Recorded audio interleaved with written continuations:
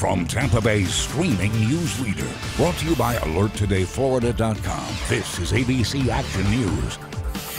Hello, I'm Jameson Euler. Dennis has Florida's most accurate forecast in just a moment. But first, here are your ABC Action News Now headlines. We are on day 19 of the government shutdown. President Donald Trump met with Democratic leadership on Wednesday to discuss plans on reaching a deal. Democratic leaders say President Trump abruptly walked out, while the president tweeted that meeting was, quote, a total waste of time. Senate Minority Leader Chuck Schumer says the president ended the meeting when House Speaker Nancy Pelosi refused to agree to fund a border wall.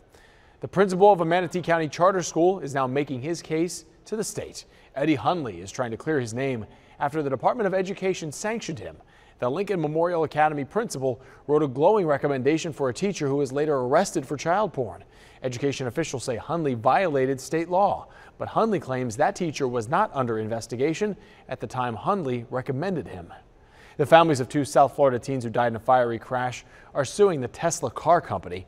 Lawyers claim the 2014 Tesla those teens died in had a defective battery pack that caused the car to catch on fire.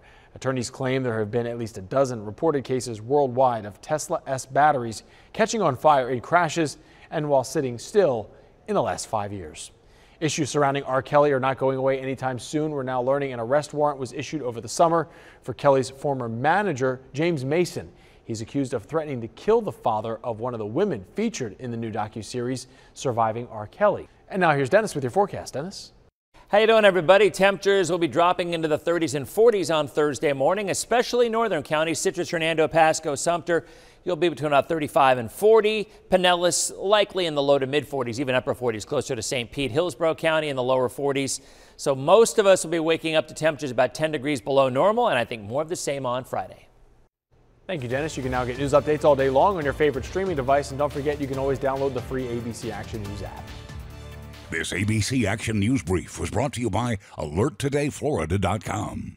Drivers always avoid distractions while driving and focus on the road because safety doesn't happen by accident.